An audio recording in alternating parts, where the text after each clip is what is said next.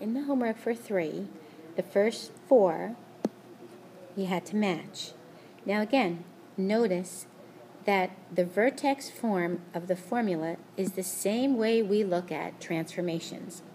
So in letter A, that it's number 8, notice that it's shifting the core graph to the right 4 and it's reflecting it. In B, it's shifting up 3 and no horizontal movement, so your vertex is 0, 3.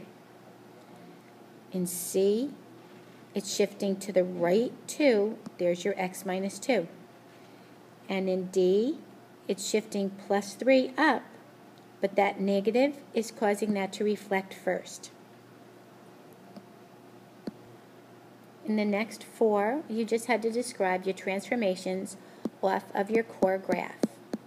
This will help you get down the vertex formula. So the first one just has a reflection over the x-axis.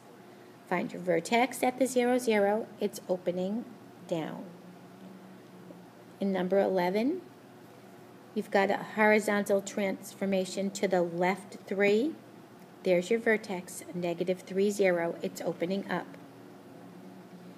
Then we go a horizontal negative 1 here. There's your vertex, negative 1, 0. And in 15, you're shifting to the right 3. There's your vertex. In the next group, you had to complete the square. If you notice 23, it was already completed.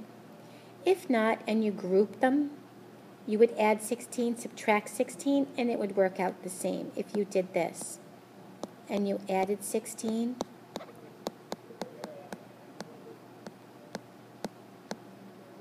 and then after the parentheses,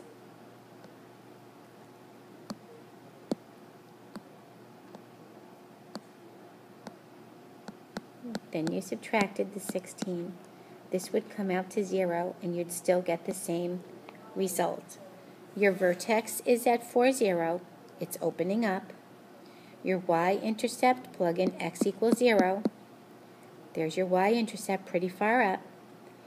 And your x-intercept, plug y equals 0 into the one where you completed the square. In 25, group the 2 and take half of negative 1, which gives you your 1/2. 1/2 squared is 1/4. Put it here and here. That completes your square, and that gives you a 1. Again, you have a parabola that's opening up. Find your roots. In 27, you have a negative out here. A has to equal 1, so factor out your negative.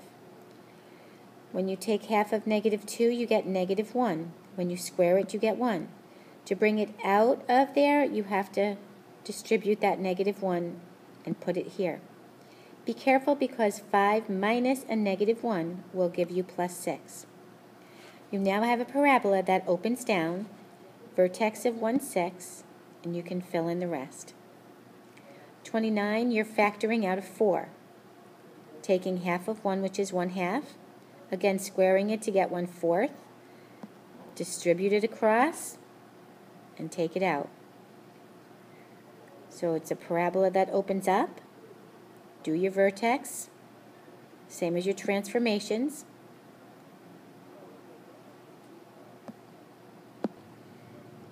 In the last, be careful of 31. 31, the negative is outside.